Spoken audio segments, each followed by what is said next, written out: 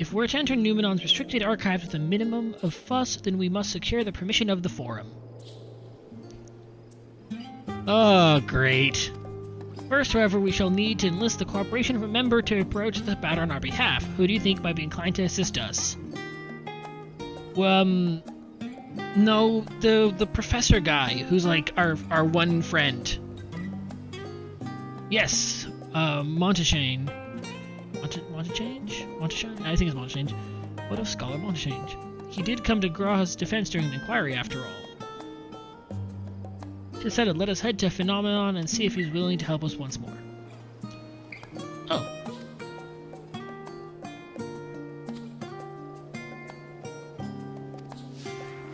Cool.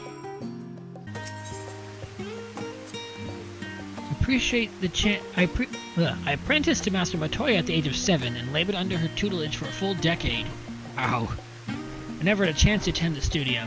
Neither did Thancred, as I recall. Soon after Master Louisoix took him in off the streets, he was put in the care of another Archon. His was a rigorous and practical education in the arts of espionage and survival. I sometimes wonder what my life might have been like had I pursued studies here instead.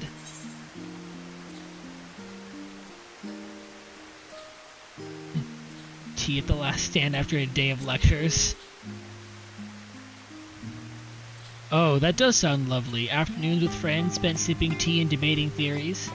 Still, I wouldn't give up my time with Master Matoya for the world. The dank cave I studied in was about as far from the bright, airy halls of academia as one should get, but it was a wondrous, magical childhood nonetheless. Fun, and do you just have normal dialogue?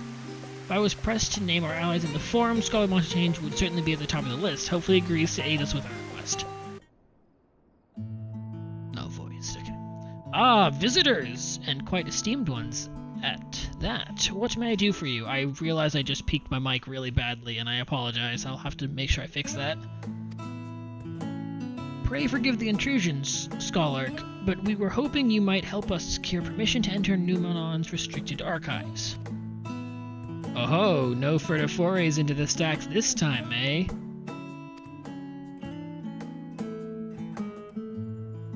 I applaud this newfound sense of propriety. Yet in all this wide world of comparative serenity, why so compels you to disturb a vault of forbidden wisdom?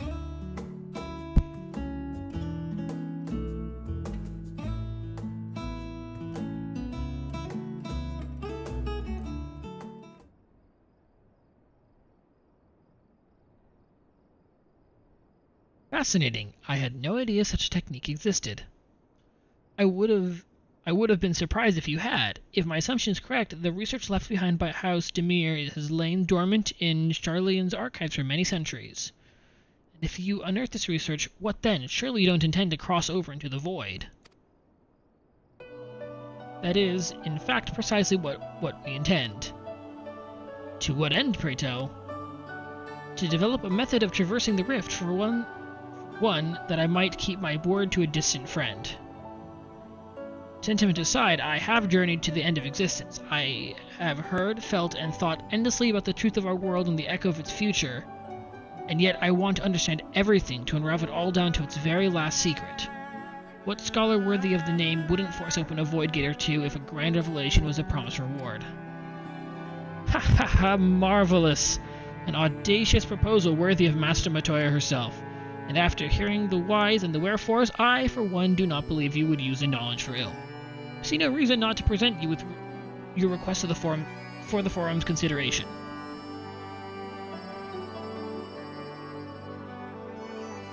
Although your petition would be better received if you also had the support of another well-placed acquaintance.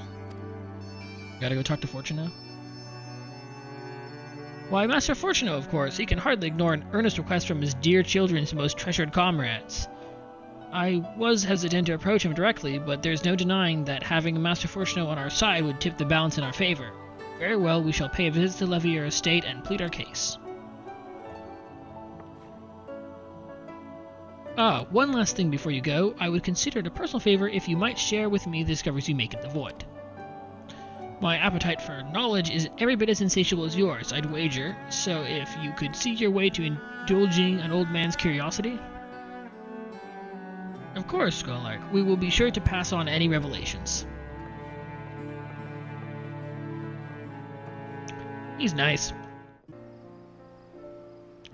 Ah, Mistress Stola, how may I be of service?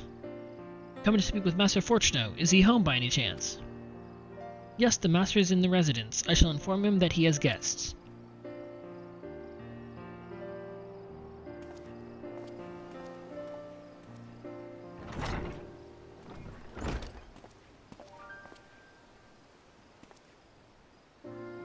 Well, well. Amalians would invite you inside for tea, but I assume this is not a social visit. We have some matter of import to discuss. Then pray proceed. You have my full attention. Man, it's nice to have him not be, an enemy.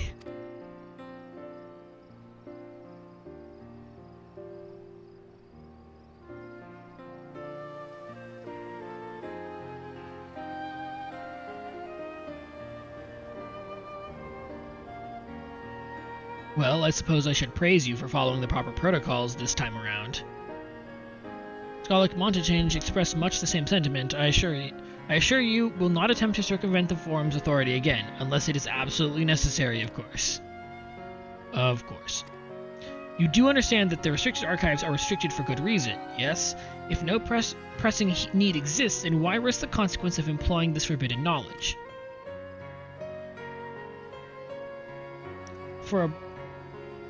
For a brother who misses his sister, she was his guardian and his friend, a selfless hero who crossed the rift between worlds to save her homeland from horror and suffering.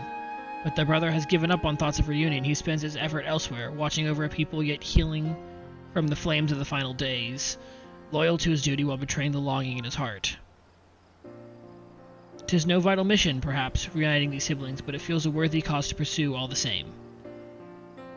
Oh, she's playing the siblings thing. She's trying to get his favor as a dad.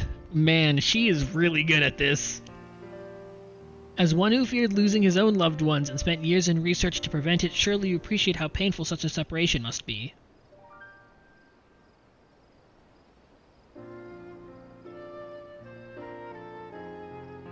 Reflections are still very much a mystery to us. Offering to share your experience in the first should constitute a fair exchange for our cooperation. I'm sure. That sounds easy enough. Do not celebrate just yet. The forum must still be convinced. We'll add your request to the list of today's deliberations and deliver the decision to you at the Baldelsian Annex. Off he goes.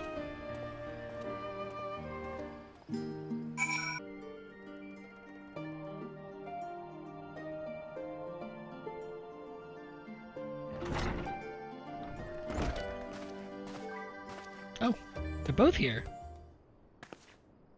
So, what did the forum decide? To put it bluntly, Master Matoya has burned some bridges here in Charlian, and salted the earth for good measure. When it became clear that her student was a petitioner in question, well, no few members voiced discontent. Are they really that petty? They're petty enough that they would give up, like, valuable research because the master of a the teacher of a person is great. Then the chamber was reminded, in no uncertain terms, I might add, of the incredible debt we owe you and your companions.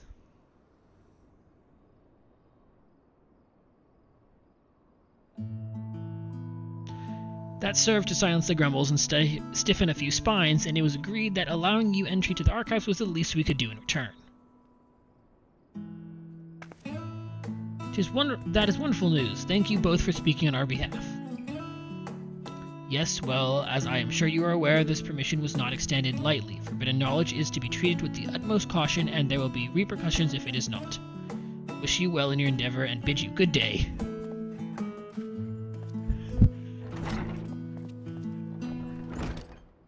The grouch. Ever the same, that one. Uncompromising? Aye. But that very stoicism is exactly what Charlie needed to guide it through not one, but two exoduses.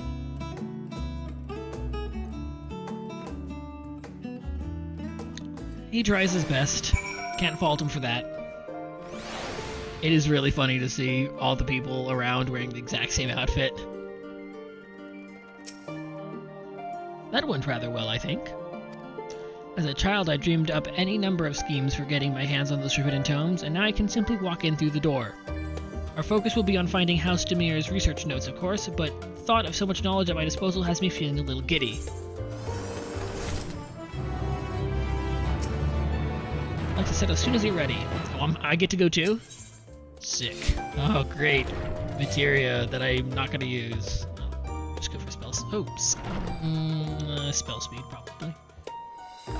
Child. Right. We'll be heading directly to the archives from here, I presume.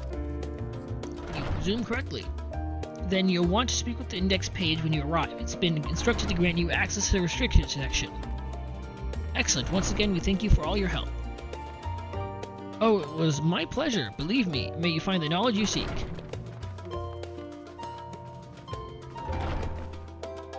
No, excuse me. Shall we?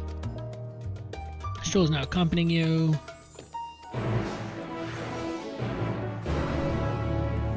Some extra dialogue. To think the set of instructions I laughingly imagine may actually exist. but yalms away from where you found me napping. If I had known of Alzadal III's exploit sooner, I could have saved myself days of research. Even a children's book might have pointed me in the right direction.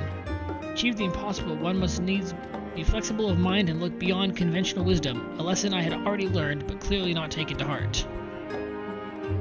I mean, you never know what you're gonna find. Archon Ishtola and guests identified. Do you wish to proceed into the restricted archives? Follow me if you would. Watch your step and please note that the use of naked flames is discouraged.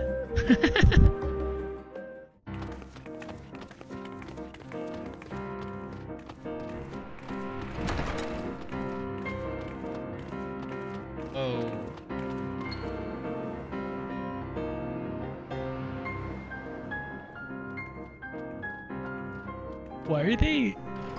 Why is it like a dungeon intro?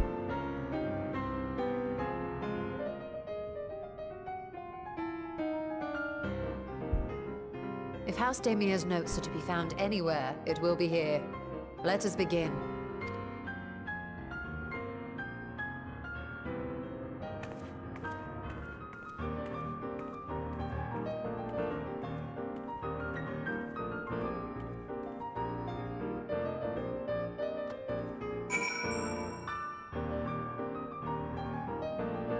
Use of this music makes a lot of sense. I am really glad that they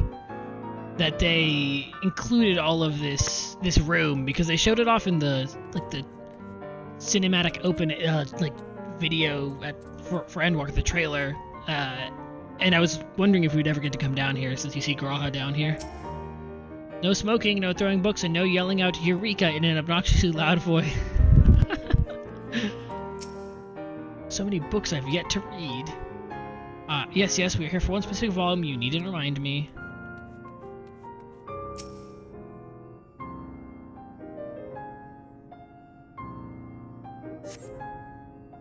Untitled Goldsmith's Journal. Today, in a world not my own, I met the most beautiful void-born creature. She was so unlike her ravenous brethren, eyes blazing not with hunger, but trembling like a candle's flame, threatening to flick out any moment. I wonder if she is even the proper word. Such distinctions seem inconsequential, insignificant even. All that matters is the love I feel for this exquisite, transcendent being. Interesting. So someone ended up in the void, and a goldsmith of all people.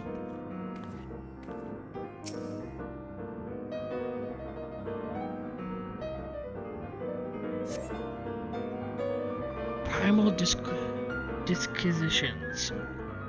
In the year 1564 of the Sixth Astral Era, the Amalja summoned Ifrit, their patron god. Accounts describe the being as a gigantic lizard-like being with a potent command of fire-aspected magics. If we consider that primal summoning is an act fueled by faith and prayer, it is unsurprising, if not expected, that the resulting deiform entity should manifest the appearance and powers with which it is attributed by its worshippers. What then might emerge from the same ether should one who believes in an almighty omniscience attempt the same ritual? Would the scholar himself grace us with his presence, some other embodiment of divine sagacity? Could this man-made god truly be all-knowing, and if it were, whence would such knowledge arise? I myself have many questions concerning the nature of the ancient world. with no spell to transport me back in the days of old. Ha ha ha. Could I instead summon a being possessed of encyclopedic wisdom of every age? Yet with no means to verify its pronouncements, how could one be certain they were true? Your mind spins with the possibilities discussed herein. This does not seem to be the volume you were seeking. I'm pretty sure I don't think it works like that. I don't think you can just summon a primal that knows everything. I'm pretty sure there are pretty big limits, and it would be constrained by your own beliefs, so there would pretty much just be truths that you wanted to be true. Okay, this is definitely the book we're looking for. Yes, Epiphanies of House Demir. The following pages detail an advanced method of manipulating rift-spanning apertures as devised by Nuhashan, the 9th Patriarch of House Demir. We present these research notes to the faculty of Charlotte Studium as both a token of our friendship and expression of our boundless admiration. You appear to have located the forbidden one we seek. Your soul will make the final confirmation. That's really... Man, they just wanted to be noticed and appreciated, and Charlian said no. Have something you'd like to show me, do you? My apologies, I flipped open but a single book and was completely absorbed by the contents.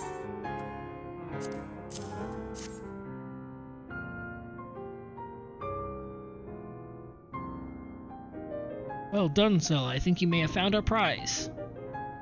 Let's take a look then.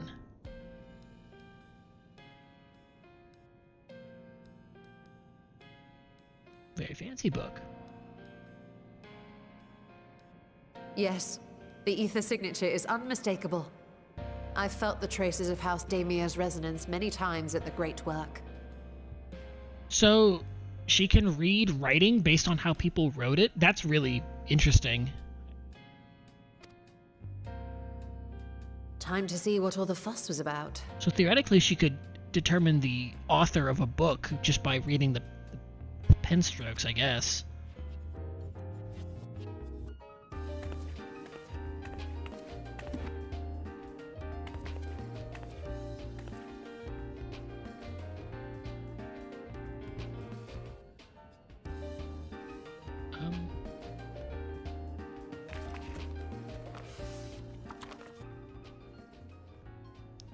Tomos, oh my goodness. Among the ranks of the Void Sent, there exist entities with the power to call forth their brethren from beyond. The species known as Atomos, however, is uniquely prodigious in this regard. They made an artificial Atomos? From its distended maw, it can expel an endless procession of void-born creatures. A talent which sorely tested the Radiant Host in its battles against these abominations. Interesting.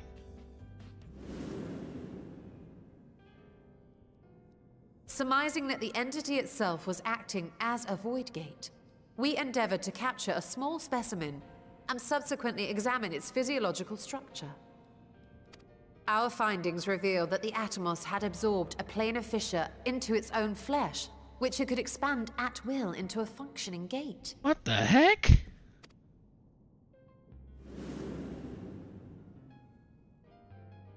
Upon further analysis, we identified an ethereal wave pattern emitted during this process. A pattern we were able to emulate by passing crystal-stored ether through a specially designed prism. We proceeded to embed said prism into an arcane simulacrum, thus completing what we have dubbed our artificial Atomos. Huh.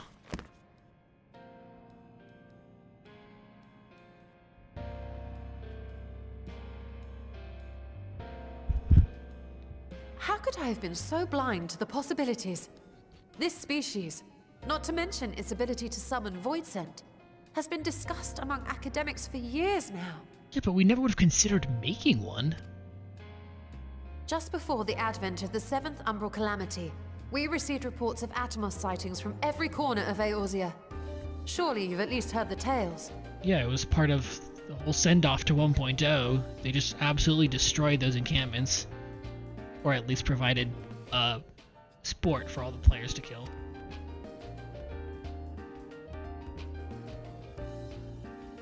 And still, House Damir went and built a mock Atomos of their very own. I'm not surprised the Archons consigned their work to a restricted archive. 'Twas no easy task, but at last we've unearthed the volume we've been searching for.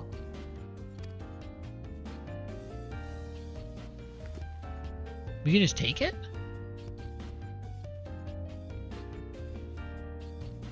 I'd be lying if I said I wasn't tempted to stay longer. See what other forbidden titles might be lurking on these shelves? Ah, but that would be abusing the very special privilege we've been granted now, wouldn't it? Better not.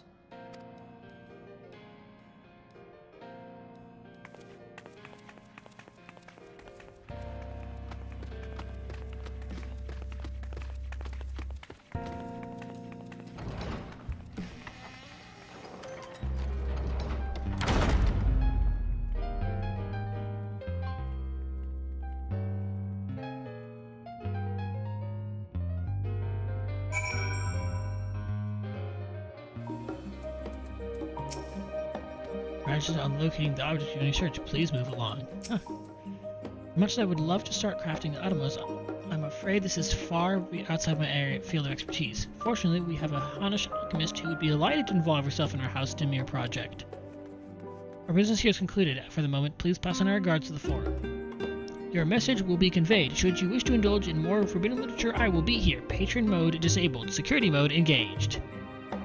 Anyone can help us? Nadana can. I say we return to Thavnair and look for her at the Great Work.